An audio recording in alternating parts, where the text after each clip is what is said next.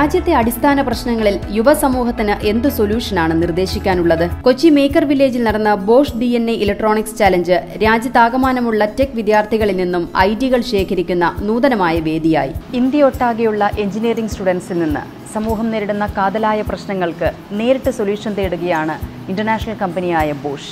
കൊച്ചിയിലെ maker വില്ലേജിലാണ് Bosch DNA electronics challenge സംഘടിപ്പിച്ചത്. Waste മാനേജ്മെന്റും പാർക്കിംഗും ഉൾപ്പെടെ ദൈനംദിന ജീവിതത്തിലെ പ്രശ്നപരിഹാരമാണ് ബോഷ് ഐഡിയ ചാലഞ്ച് നടത്തിയത്. ഇന്ത്യയൊട്ടാകെയുള്ള കോളേജുകളിൽ നിന്ന് 9 ടീമുകളാണ് ഫൈനലിസ്റ്റുകളായി എത്തിയത്. കേരളത്തിൽ നിന്ന് 4 ടീമുകളും ഇതിൽപ്പെടും.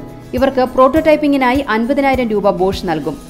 Bosch DNA and Maker Village, we came out with a program which is about a challenge. We selected 9 teams in the areas of smart bin. One is in the other area is two-wheeler parking. Third is safety of automobiles. So these are the 3 areas that we have.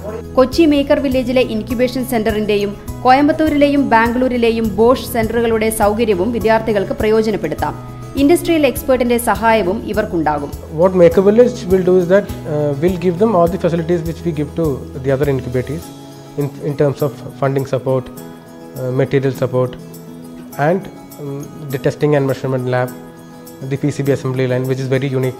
No other incubator has a PCB assembly line. We are expecting that at the end of 12 months they come out with a product. 3 മാസത്തിനൊടുവിൽ prototype ആയതിനു ശേഷം ടീമിന്റെ പ്രകടനത്തിന്റെ അടിസ്ഥാനത്തിൽ 1 ലക്ഷം രൂപ prize money ലഭിക്കും. ഇതോടൊപ്പം maker വില്ലേജിൽ 1 വർഷത്തെ ഇൻക്യുബേഷനും നൽകും.